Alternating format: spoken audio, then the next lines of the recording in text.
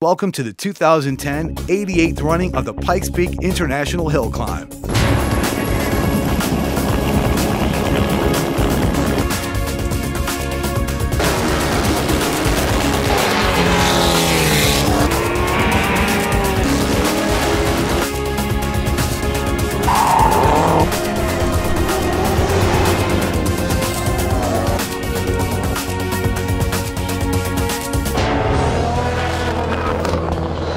Started in 1916, the Pikes Peak Hill Climb has become an annual world-class motorsports event.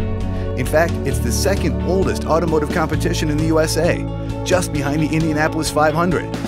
Its popularity remains a favorite among racing enthusiasts, and it's still only one of a few events that maintain an unlimited class. It's a timed event over a 12-mile course, running up to the summit of a mountain. This is the mountain we've been talking about, and drivers have been attempting to conquer this mountain for almost 100 years. This is Nobuhiro Tajima and his factory special Suzuki XL7 winning the 2007 Pikes Peak International Hill Climb with a record-breaking run in the unlimited class of 10 minutes and 1 second. Tajima's run broke the all-time record set by Rod Millen in 1992. Known in racing circles as Monster, he's planning on breaking his own record and is back with an entirely new car and setup. I don't know who is best on Sunday, depends weather, but I'm sure I'm no problem. I'm a very confident. Two new competitors have moved into the unlimited class this year. Paul Dallenbach has moved up from the open wheel class. Last year, we got hit with rain when Monster got to run in the drive, because the unlimited cars can run whenever they want. So that's one of the reasons why we moved up to the unlimited division.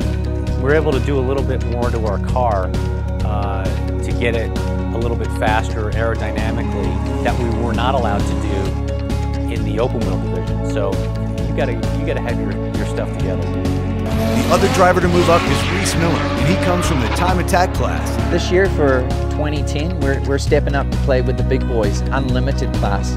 Effectively no rules. Bring a clean piece of canvas and structure the car in the way that you feel is the right approach to produce the fastest time up this mountain. Outside of safety restrictions, engine, drivetrain, aerodynamics, braking, everything is free.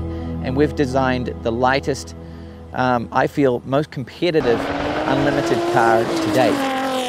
To learn more about the actual running of the hill climb, we spoke with several seasoned drivers and had them explain what they thought was one of the most important things it takes to conquer Pikes Peak.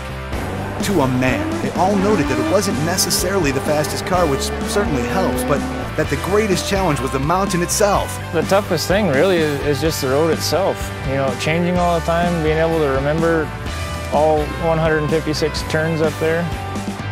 I think the first thing you have to accept is always you against the mountain. The mountain is a living organism. We can be sitting here on a sunny day and tomorrow we'll wake up to hail all over the course. You always are against the conditions of the mountain. John Sandy Productions Incorporated, producer of the annual Pikes Peak International Hill Climb national television show, is assisting with sponsorship and marketing. For information, contact Phil or Doug at John Sandy Productions or visit us at jsptv.com.